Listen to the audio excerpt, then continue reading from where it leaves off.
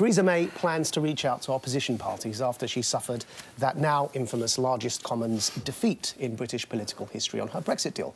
Regardless of success, reaching across the aisle is a good way to start uniting our bitterly divided country. Remainers like me doggedly reject the idea that we can get a deal with the EU that will be better than the one we already have as members. And we warn against no-deal chaos. Leavers, on the other hand, argue, tough, we won. And that we should have some faith in boisterous Britain's ability to bounce back after Brexit. As soon as it got free from its bottle, the Brexit genie has divided spouses, families, close friends and political parties. We have all occasionally been guilty of being unable to empathise with opposing perspectives and giving in to lazy tribal identities rather than doing the emotional heavy lifting needed to pull this country through the crisis.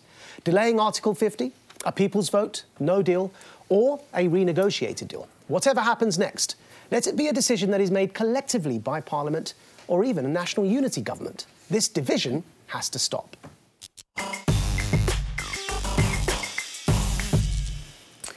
You know, I agree. Never has there been an issue that has divided this country so much in it. Young against old, young blame the old. It's a classic. I think politics as a result of this will become more class-based and bitter because we've had the working classes against the so-called liberal elite and the intelligentsia. And never mind Scotland and England, 62% of which in Scotland voted to remain.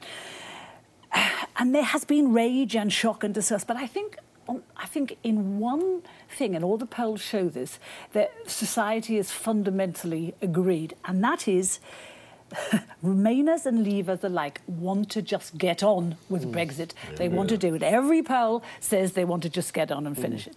I don't think we're going to have a problem trading with Brussels after this is all over, not least because, no matter which way we go, not least because Germany's about to go into recession, Italy already is, France is in chaos. I think they're going to need our trade and our business more than ever. I'm not worried about what happens to us, but I just think the biggest divide now is between politicians and the people that they represent. I think this is going to be a huge problem. And I think whatever happens next, and wherever we go, I think all the rebels, the people who have led this rebellion in Parliament and the people say against them, I think they have to be got rid of. And I think there will be anyway in their constituents. The constituency parties are already threatening it because they cannot operate in a post-Brexit government when they don't agree with the concept of it. So I think one of the ways we can heal the wounds is to get rid of, if you know, whatever happens and wherever we're going, and if we do leave the European, you can't have people who are fundamentally opposed to it. After Brexit? After Brexit. That sounds a bit to me like a purge. It's not, what I would argue, what I would counter-suggest. Maybe it is a purge, but how can you have someone who was so opposed to Brexit, like a Dominic Grieve,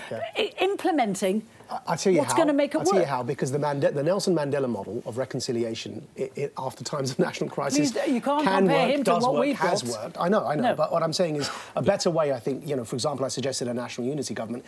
If we do Brexit, a better way would be for the hard Brexiters who would then be in power, you know, whoever becomes Prime Minister, to bring those others back into the tent and work with them. I think that could help heal the country. But what Maajid is trying to find is what the tone should be, and actually a national unity government is not a bad idea. Carol, you want to resolve it by purging everybody who disagrees. I think that's the way. I think you have to get rid of people who fundamentally oppose just the language, get rid.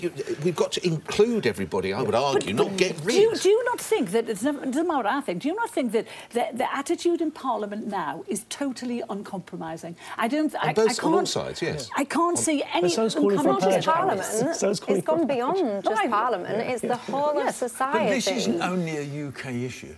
It is on Brexit, but if you go into country after country, in Europe, you're going to America, you've got exactly the same. There's an interesting quote from a guy called Professor Tim Bale at Queen Mary University, who says, for Britain, political stability is a quaint relic. Voters are becoming more volatile over time, more consumerist, much more willing to switch depending on the offer. Voters are no longer so easy to please, and we shouldn't see this as an aberration. This is the new normal. And I think that's probably right. And you're seeing that's why we're doing it over Brexit, but you're seeing it right in all sorts of European countries, and in America over Trump. I mean, Trump is a result of this, not a... France, this weekend will be the 10th weekend of Les Gilets Jaunes, and they'll be out again. We did kind of kick it all off with Brexit. But that's fairly even. I think what's going on, and I find it fascinating because I don't believe this is just a Brexit thing. I think Brexit is highlighting it. I think there's a sentiment, and it's gone on for a very long time, that people's views, if you have a certain viewpoint, that view is discarded and is censored because it's not seen to be politically correct. And I think that this is where a lot of this stuff stems from. Brexit is a symptom of it, but I think that it started way beyond that. And like you mentioned the yellow vests and stuff in France, there will be people that say that that protest, ongoing, a significant protest, is not accurately represented amongst the media in the way that it should be. You will Do you mean in France? Or? Well, just broader than that. So people in this country will sit there and say, well, hang on a second, why isn't the French stuff being accurately reported to the extent of which it should be that reflects the gravitas and the length of the protest? I would say, for example, I highlighted a couple of days ago a Leave campaign that had been just shut down on social media. There is a lot of censorship of a view that is not deemed to be politically correct. And to me, it is that which is causing the situation that we have Although it'll be today. out again this weekend, it has declined, and there's so much going on in the world. The media can only...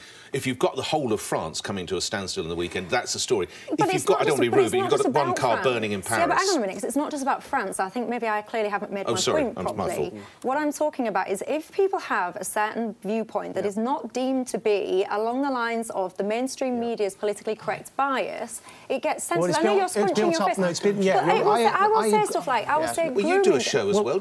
So I think that historically that's been the case. I mean, no, I think it still is. Hold on. So let me respond to gangs, so I for think, example. so I think that he did sensational work on grooming. This guy won an award. I think now what's part of the problem is that actually I think we've gone beyond that to a point where now we've lost trust in each other. But definitely what you're saying in the 90s built up to this point. So that when you remember Gordon Brown was caught on a hot mic talking about a bigoted woman, just because you asked him on immigration. It's not bigoted. It's not bigoted to speak about immigration. So I think we got to that point under the Tony Blair government and the Gordon Brown governments. But now it's gone past that to a point where trust has broken down. Have a look at this. Tulip Sadiq, she had to come into Parliament and delay her caesarean section, and she explains the decision here. She says, "Thank you all for the supportive messages.